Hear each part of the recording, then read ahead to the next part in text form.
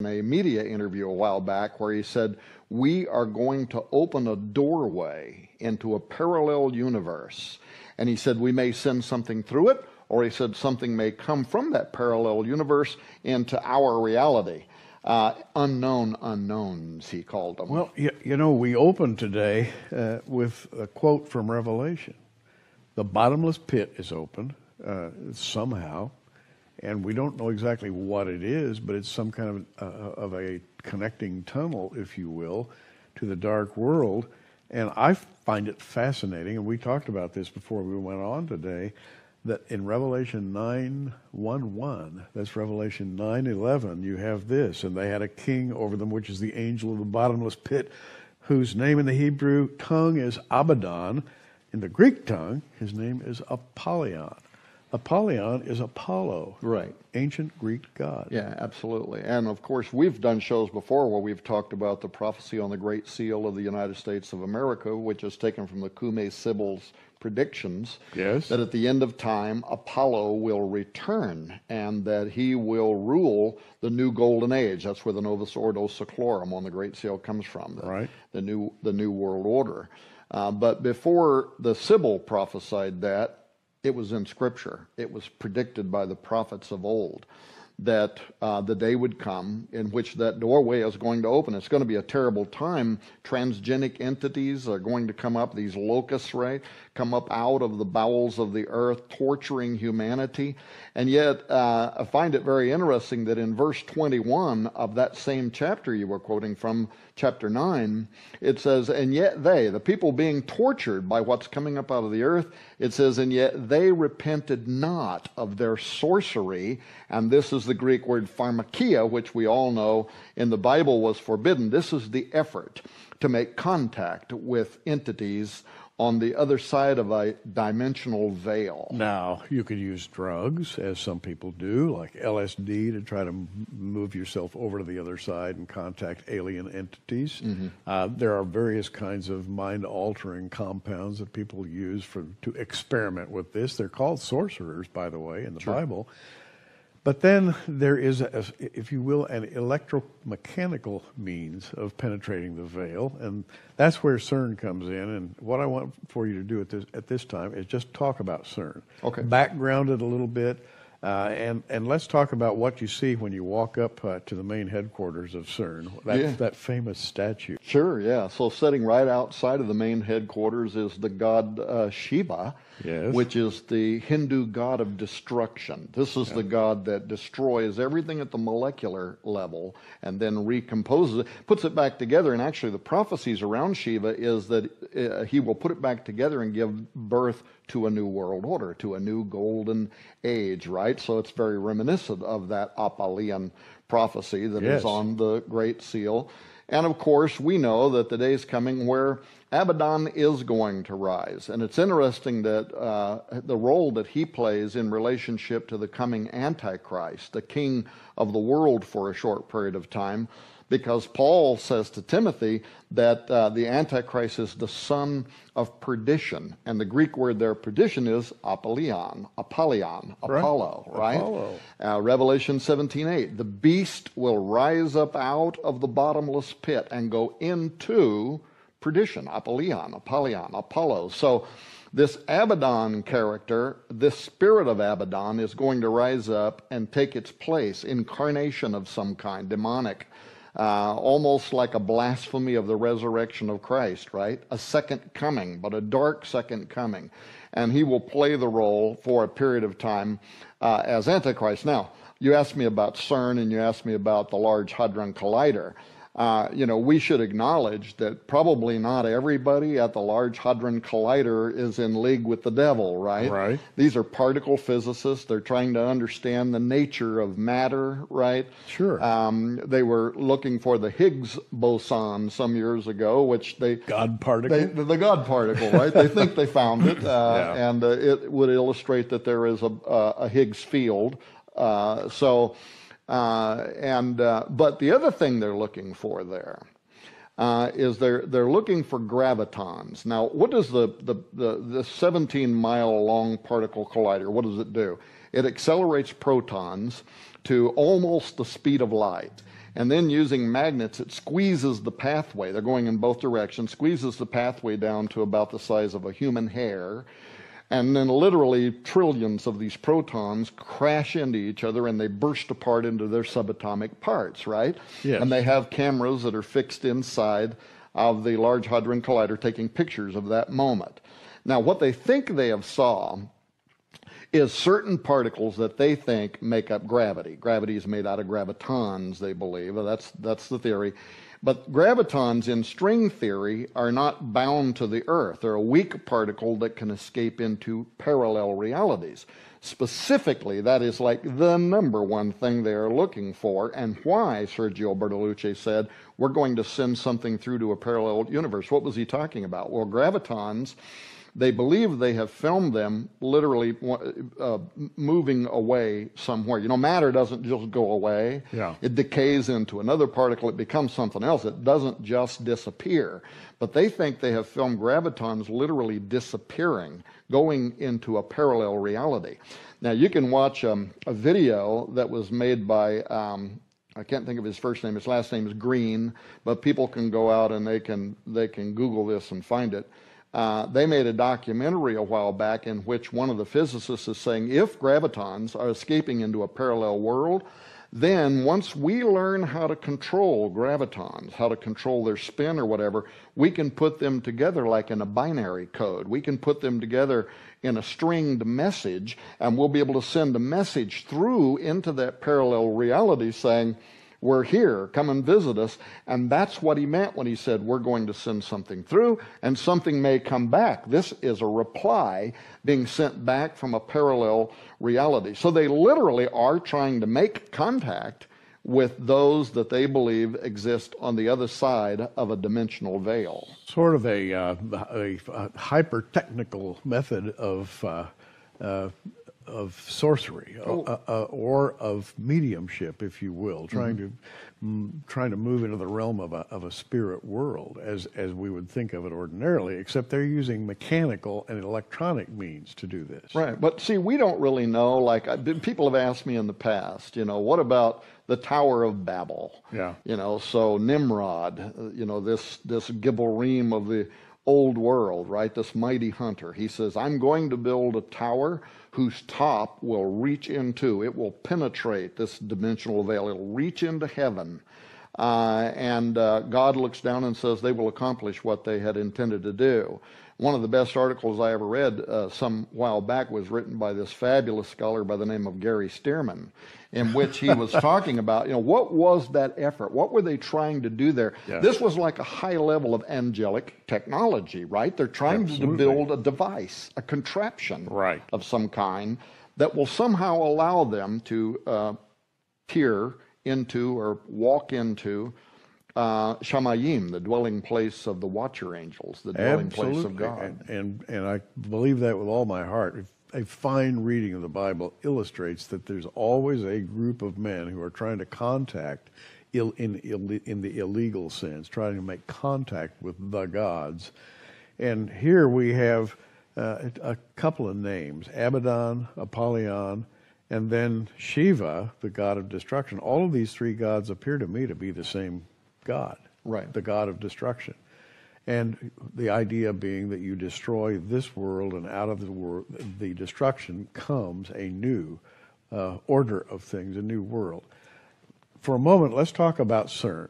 The geographic location, that's kind of important because it seems to be located over an ancient site of some sort. Mm-hmm. Also, some distance away is a tunnel that was recently in the news called the Gothard Base Tunnel, and there was a ceremony there. Let's talk about some of these things. Yeah, so CERN, the location of CERN is right up on the Swiss border with France, and it was built literally over the top of an ancient temple to the god Apollo. In fact, the ancient name for that very location is called Apolliacum, basically the tomb of Apollo, the home of Apollo.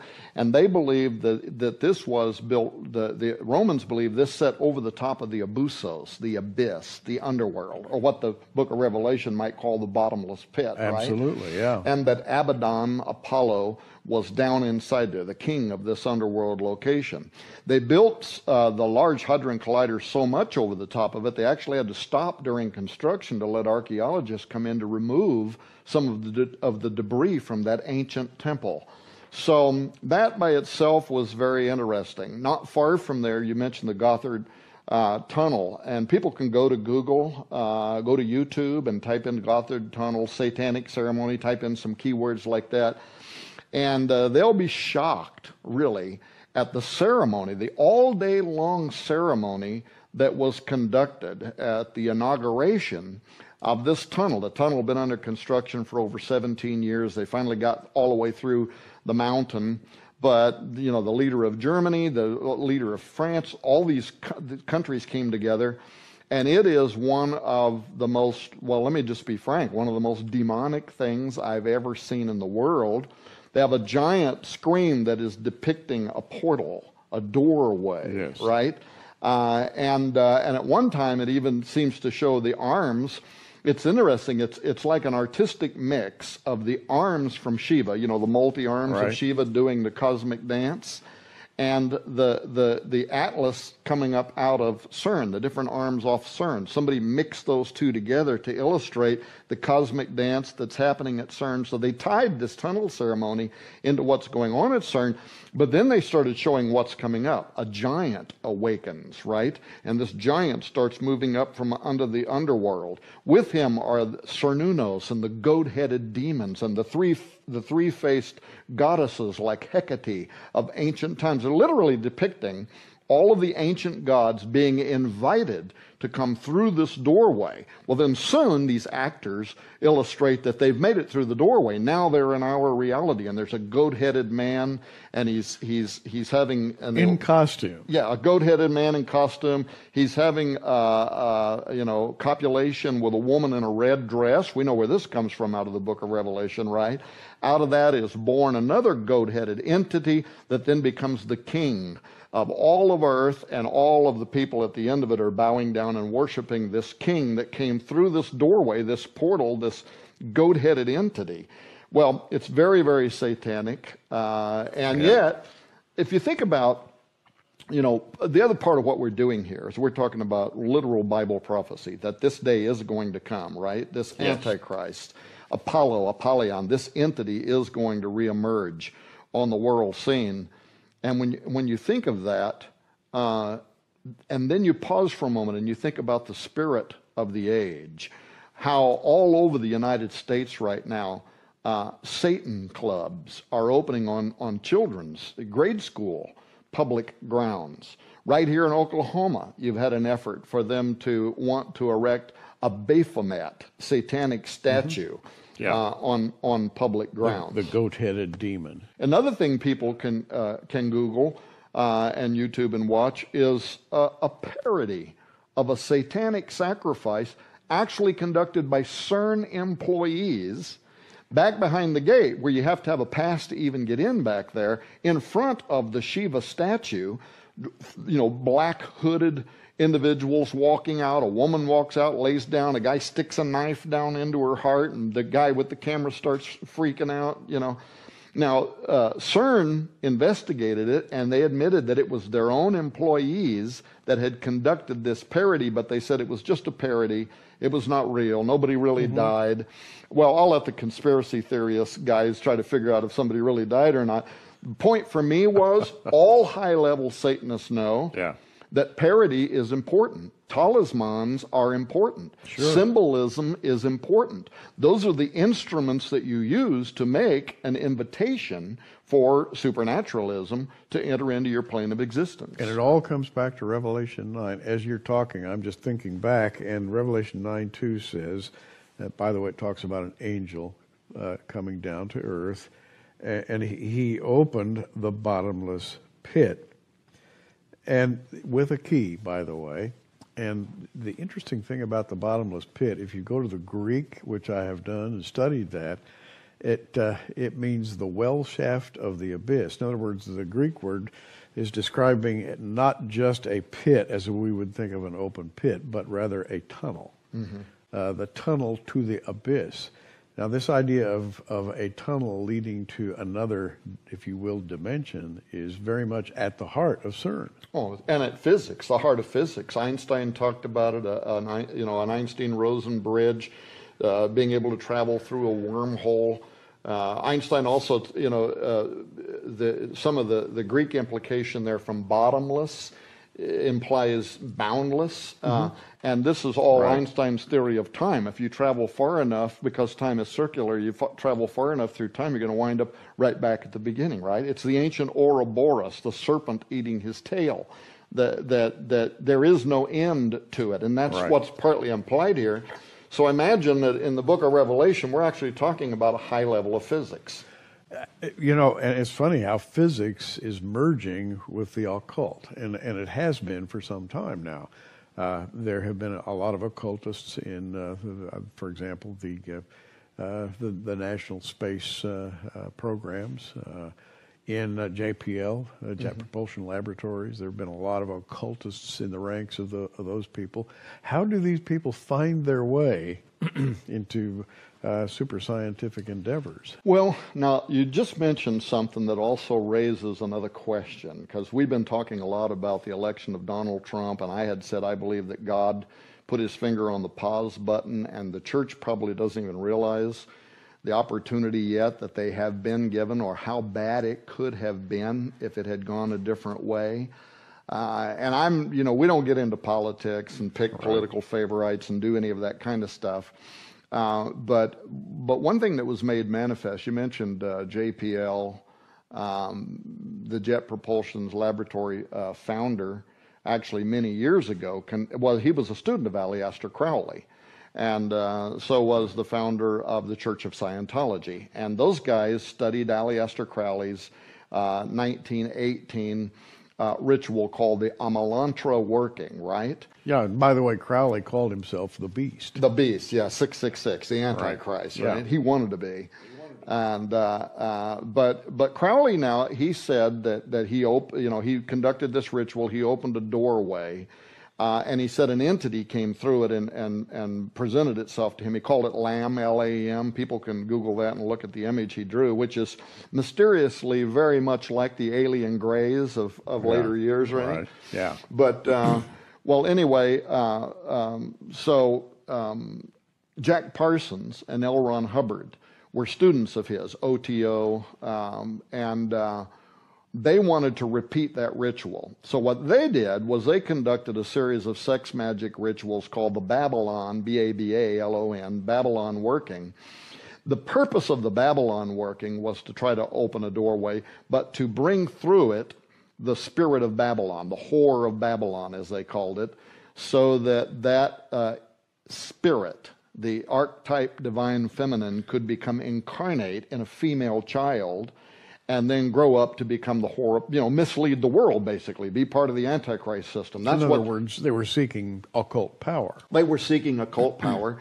Now, they claim they were successful. In fact, Jack Parsons publishes kind of a celebratory statement in his biography, which he was writing when he blew himself up at the Jet Propulsion Laboratory, but in which he says that in 1946, they were successful, and a female child was conceived and born in 1947, and that you would go on to become the most powerful feminist, and all of the world have great political clout.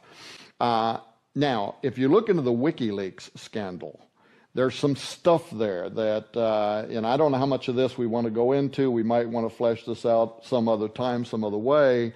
I think a healthy allusion. An allusion, well, so, Spirit Cooking, Tony Podesta is using a government server to email John Podesta, Hillary Clinton's campaign manager. And by the way, I don't know that Hillary knew anything about any of this. But within that circle of people, and we're talking about ritual magic. Ritual magic. Dark ritual magic comes right out of Aleister Crowley's Book of the Law. Okay, I have to stop you right here. And there may be some of you out there saying, good night, I don't want to know about this stuff. Right. What value is there to the Christian in knowing this stuff? That is, in understanding what's going on in the world today. Right. Well, a couple of things. One, because we need to understand spiritual warfare. We need to know how to pray and what to pray about and why we would pray, right? We need to know that there is an anti-Christian spirit that is moving towards Abaddon ascending, that the spirit is alive in the world today. But we also need to know that perhaps now, for a time, God put the brakes on, and God is giving the church a chance to be preachers of the gospel.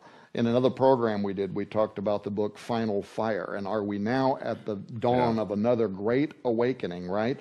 I think this is a moment in time. And I would want to be very clear once again, I am not saying that Hillary is the whore of Babylon, and I am not saying, right, that...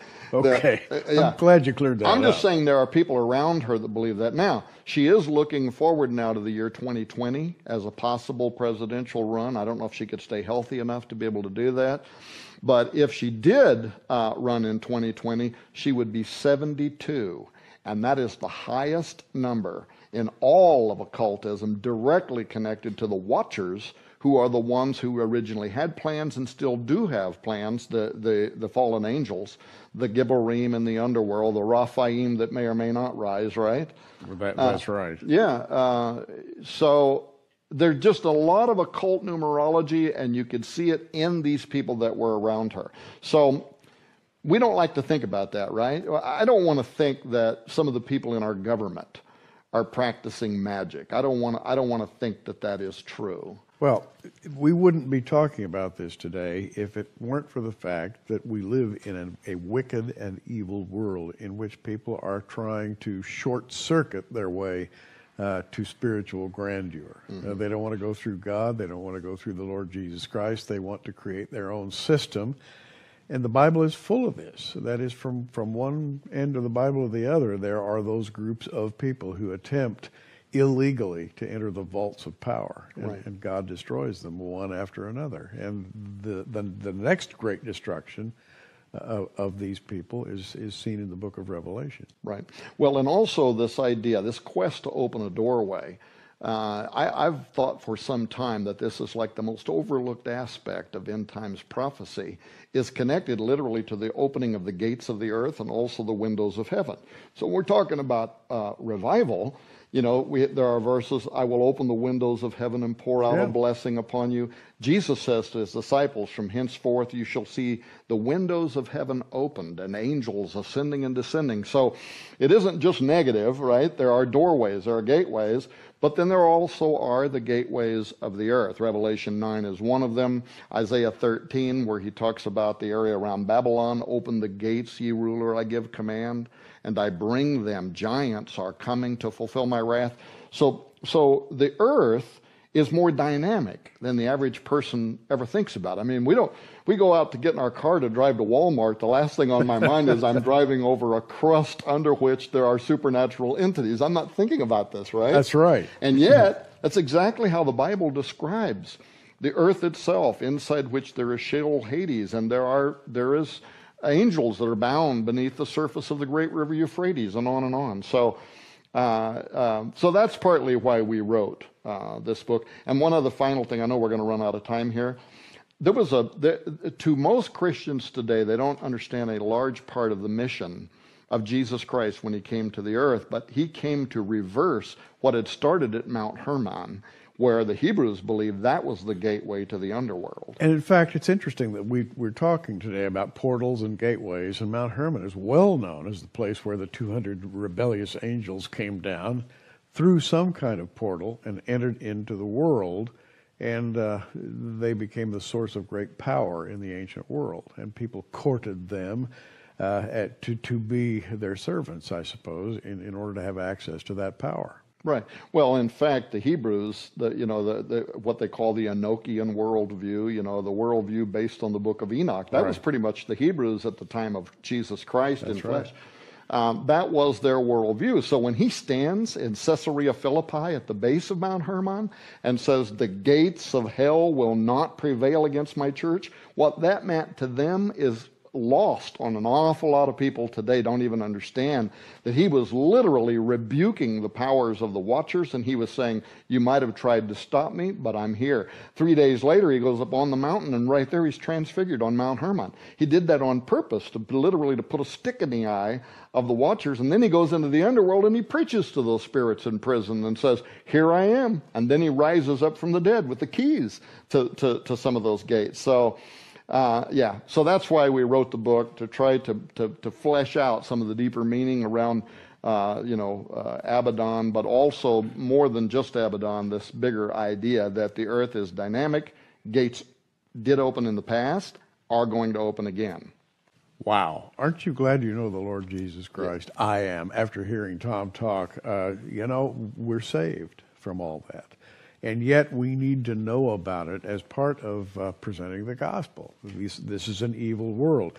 The book is called Abaddon Arising. It's in our online bookstore for $19.95, along with Tom's other book, Final Fire, talking about the next Great Awakening, which he is presenting the possibility of. In other words, you're saying that there might be a Great Awakening in the very near future. Yes. A great spiritual awakening. I believe it. I also hope it. Wow. I hope it too. And by the way, we have what we're calling the Final Fire package. These two books, plus a 2 DVD disc set, which we're offering absolutely free. All three of these would be a $65 value, and we're offering the Final Fire package for $39.90. A lot of reading, a lot of information that you really will enjoy discovering. Tom, you're a great writer. Keep it up. It's wonderful. Well, thank you, Gary. And by the way, that Inhuman documentary that you're giving away for free, if they want to understand how those beings that come up out of the abyss, transgenics, what that's for there, is they're looking for gravitons. Now, what does the 17-mile long particle collider, what does it do? It accelerates protons to almost the speed of light. And then using magnets, it squeezes the pathway. They're going in both directions, squeezes the pathway down to about the size of a human hair. And then literally trillions of these protons crash into each other and they burst apart into their subatomic parts, right? Yes. And they have cameras that are fixed inside of the Large Hadron Collider taking pictures of that moment. Now, what they think they have saw is certain particles that they think make up gravity. Gravity is made out of gravitons, they believe. That's the theory. But gravitons in string theory are not bound to the Earth. They're a weak particle that can escape into parallel realities. Specifically, that is like the number one thing they are looking for, and why Sergio Bertolucci said, we're going to send something through to a parallel universe. What was he talking about? Well, gravitons, they believe they have filmed them literally moving away somewhere. You know, matter doesn't just go away. Yeah. It decays into another particle. It becomes something else. It doesn't just disappear. But they think they have filmed gravitons literally disappearing, going into a parallel reality. Now, you can watch a video that was made by I can't think of his first name. His last name is Green, but people can go out and they can Google this and find it. They made a documentary a while back in which one of the physicists is saying, if gravitons are escaping into a parallel world, then once we learn how to control gravitons, how to control their spin or whatever, we can put them together like in a binary code. We can put them together in a stringed message, and we'll be able to send a message through into that parallel reality saying, we're here, come and visit us.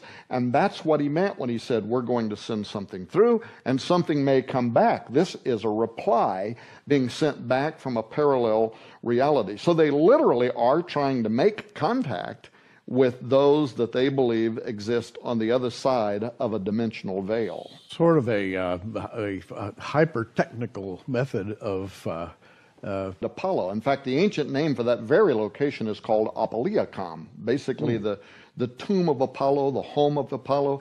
And they believe that this was built, the Romans believe this set over the top of the Abyssos, the abyss, the underworld, or what the book of Revelation might call the bottomless pit, absolutely, right? Yeah. And that Abaddon, Apollo, was down inside there, the king of this underworld location. They built the Large Hadron Collider so much over the top of it, they actually had to stop during construction to let archaeologists come in to remove some of the debris from that ancient temple.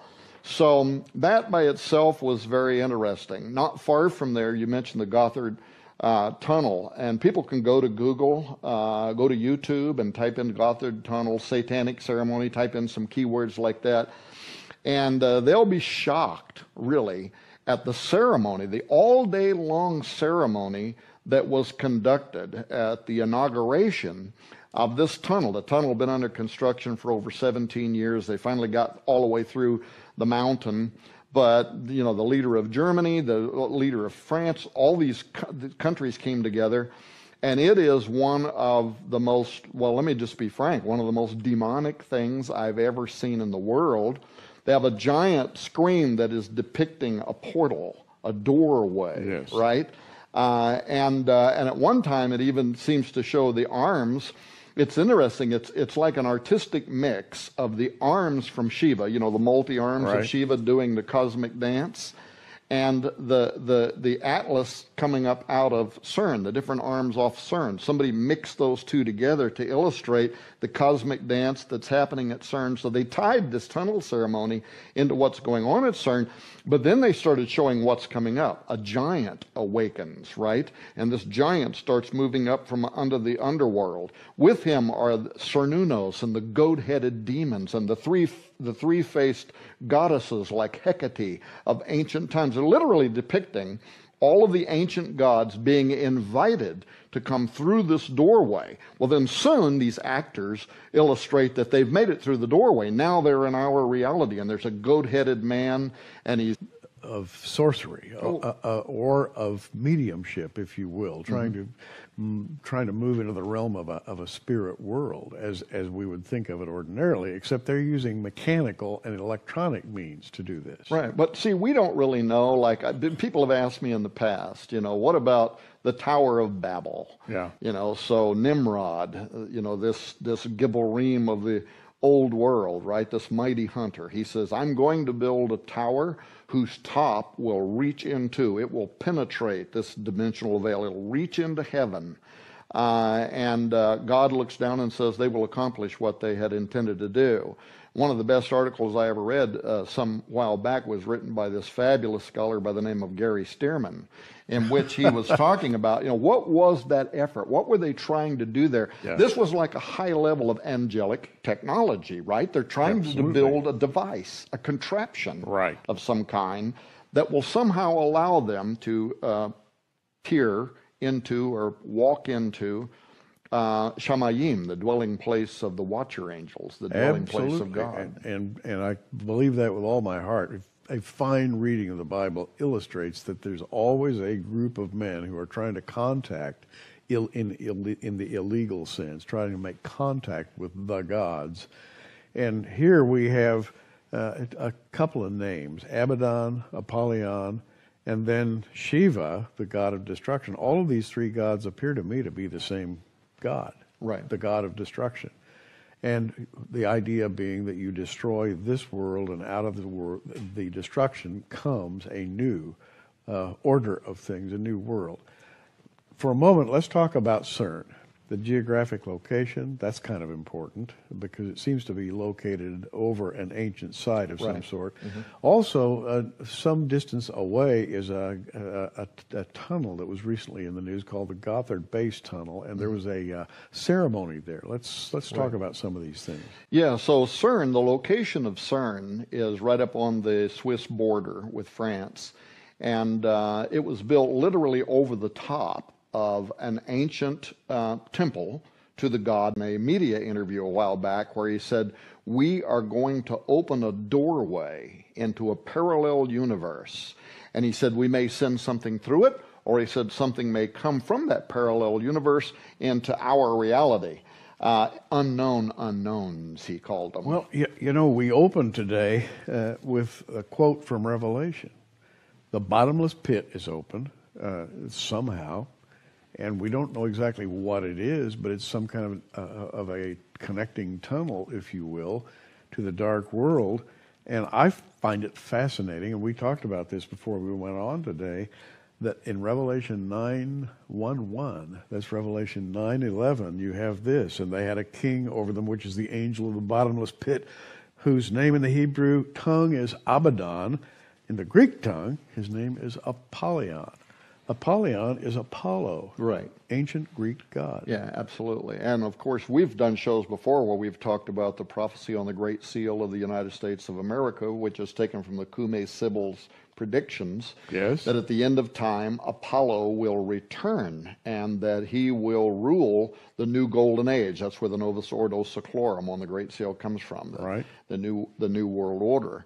But before the Sibyl prophesied that, it was in Scripture. It was predicted by the prophets of old that the day would come in which that doorway is going to open. It's going to be a terrible time. Transgenic entities are going to come up, these locusts, right, come up out of the bowels of the earth, torturing humanity.